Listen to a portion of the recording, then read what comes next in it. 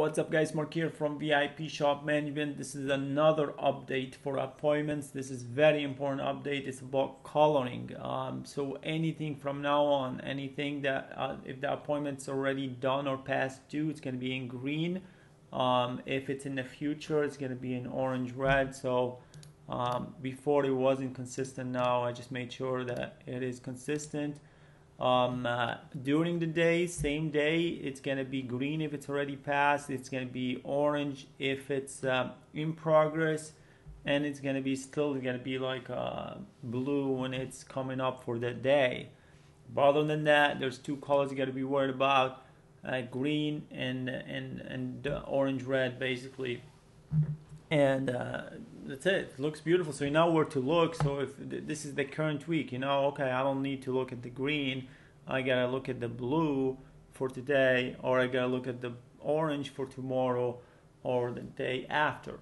So that's really cool. I'm gonna continue upgrading calendar.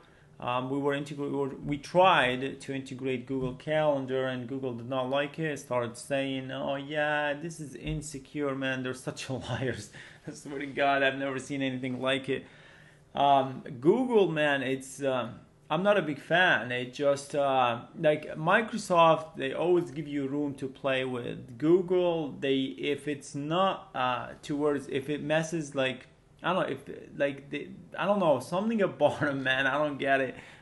They're so good at stealing ideas from Apple, but when somebody was trying to use their product, I was bringing them customers. They didn't like it, so whatever.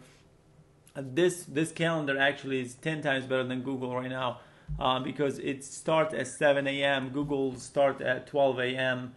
That doesn't work.